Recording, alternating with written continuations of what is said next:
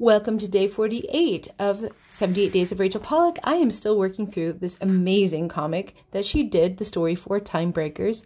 And we are back in the Showliner show notes, and I want to read a little bit more from yesterday. She writes, "When I started to explore this subject, I discovered that time paradox in fact exists at the quantum level. An electron meets a positron and they explode, obliterating each other, except the explosion itself creates those self-same electron and positron. Like Heinlein's zombies, they become their own mother and father. And consider this. A team of scientists recently computed the age of the universe at 9 billion years. At the same time, another group of scientists determined the age of certain distant objects as 15 billion years. All the articles of this dilemma have assumed that someone has made a mistake.